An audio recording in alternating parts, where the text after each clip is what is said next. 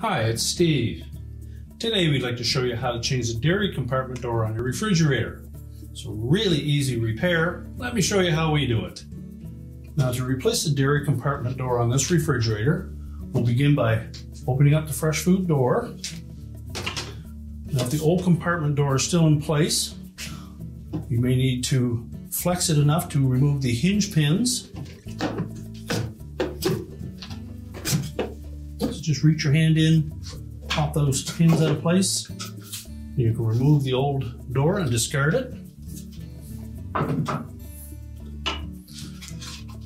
Now, to install the new one, make sure that we have the tapered edge pointing down. Then we're going to line up either the left or the right hand hinge pin with the appropriate hole in the liner. Pop it into place. We're simply going to press the opposite side into position and let it pop into place. Make sure it tilts easily. We can close the refrigerator door up. And your repair is complete.